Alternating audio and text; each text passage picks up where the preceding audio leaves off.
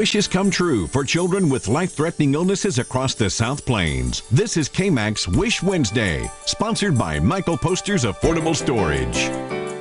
Rylan is a budding wizard, so his wish was to head to Florida and experience the magic firsthand. KMAC's Sandra Eichenberg takes us inside Hogwarts, where Rylan trained just like Harry Potter.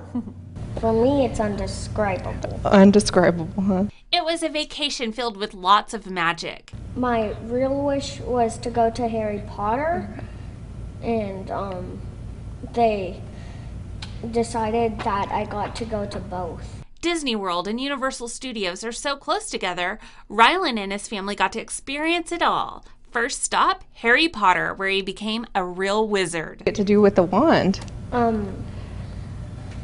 Like there were little places, and you stood on the star, and you did the motion that was on the star. Even making it rain. I think I did like something like that, and then it started raining.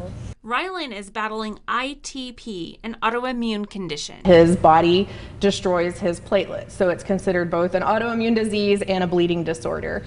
Most kids, this resolves pretty spontaneously within a few months, but he's going on, in September it'll be 3 years. And for Kathy Oakes, being able to see her son walk into the wizarding world of Harry Potter was the best part of the trip. It's pretty magical for sure. So when we walked in, it looked just like Diagon Alley, didn't it, Rylan? And did his face just lit up? He was so excited. There was no waiting in line. We basically just did all of the rides like at least like 4 times. I think, the coolest part for us was that really Disney and Universal both really treat these Wish kids like they are the stars that they are. Sandra Eichenberg, KMAC News. Very cool stuff. Great family, too. Now, next month is ITP Awareness Month, so use that as inspiration to get involved with Make-A-Wish, too. Give them a call right there at the number on your screen.